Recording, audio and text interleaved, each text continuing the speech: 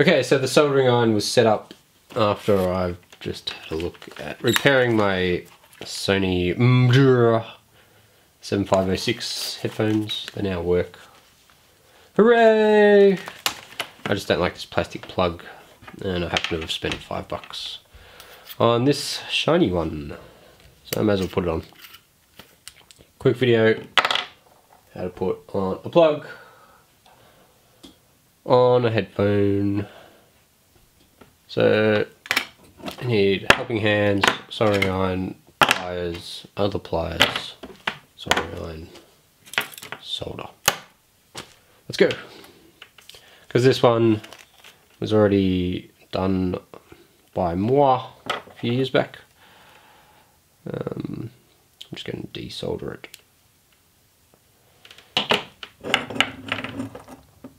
Must have had budget cuts or something to only have the really cheap plug.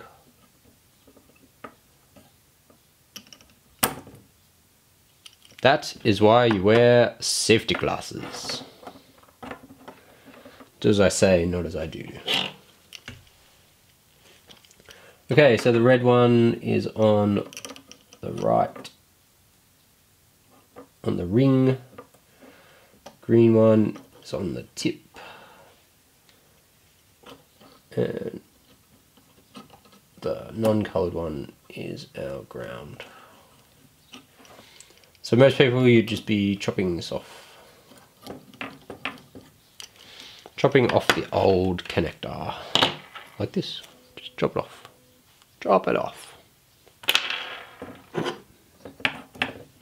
This is the old connector, but maybe I'll put that decisions. Number one thing whenever you're putting on connectors is the things that have to go on, that screw onto the connector, need to go on first before you forget about it. As you can see, these wires don't have a like a plastic around them.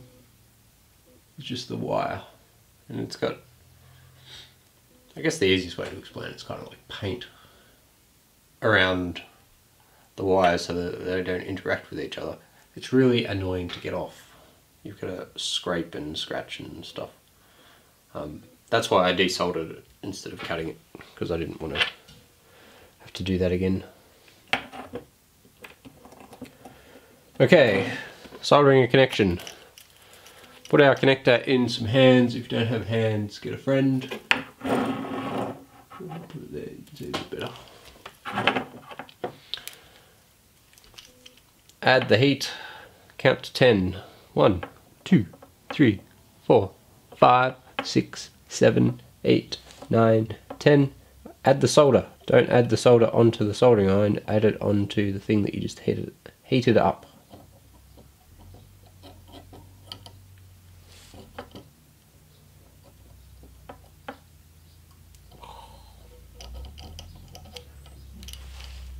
Do that for all the bits.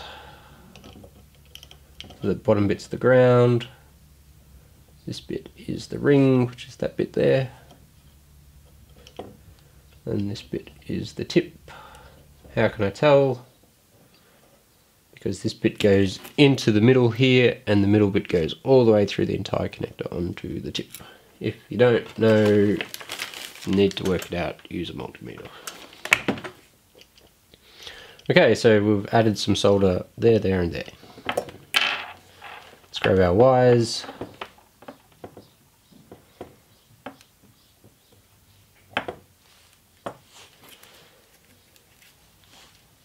We add a bit of solder. Again, count to 10, maybe 7.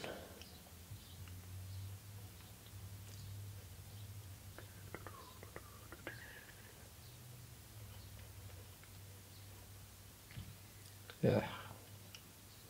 Ideally you don't want any of that black gunk. And there's some on the end of my iron.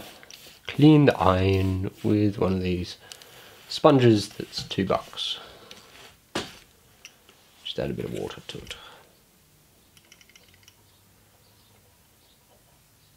There we go. Again, do as I say, not as I do. Hold the iron for 7 to 10 seconds prior to adding the solder. Okay, the next thing is we need to measure everything. So when we stick this in here, got enough length on everything. You want this is the strain relief on the cable, so you want that to be nice and snug.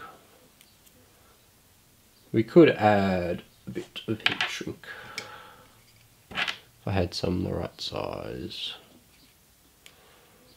Which doesn't look like I do, so I won't.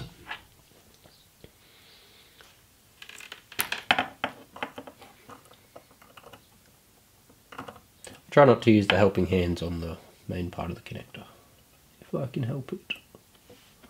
I don't want to damage it. So now that there's solder on both bits of the metal, now when we apply the heat, they'll just melt into each other. Watch your fingies.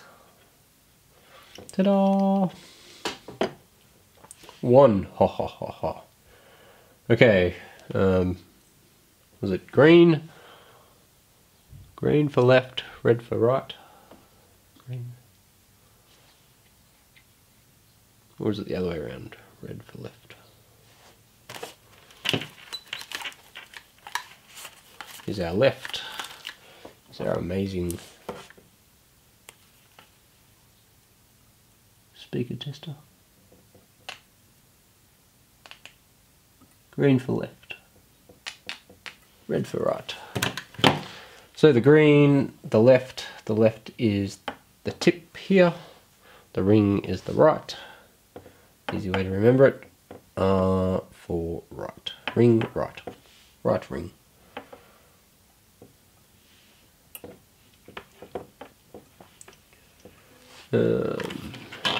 Get some other helping hands so we don't burn the fingies. Don't want to burn the fingies. Again, add a bit of heat. And away she goes. Don't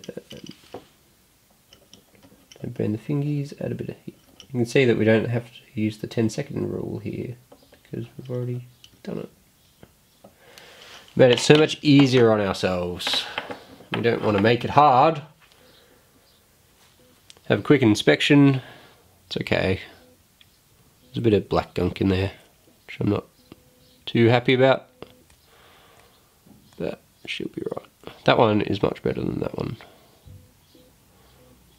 And we'll solder down the bottom. Cool. Before we go clamping this off, we shall test it. My amazing adapter that took me 10 minutes to go find.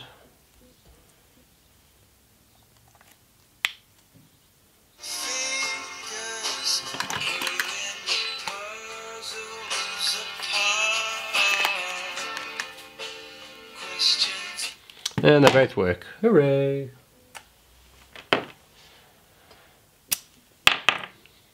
So now we can clamp this down, which you could either use little pliers like these guys, or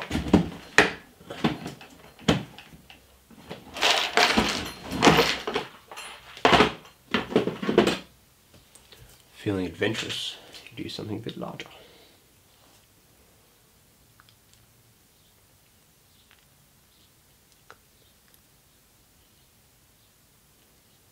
So the point of this is that when someone yanks on the headphones, or you left them plugged into something and you go to walk away, or the cat grabs them, or your 2-year-old child, or whatever the case is, that instead of the soldering joint taking the blow, this part of the wire does. Don't want to be able to pull stuff through. Now you could put a bit of heat shrink and all that sort of jazz on there. Got my bit of plastic. Bit of plastic just stops these guys from hitting the edge. Screw it all together. Look at that!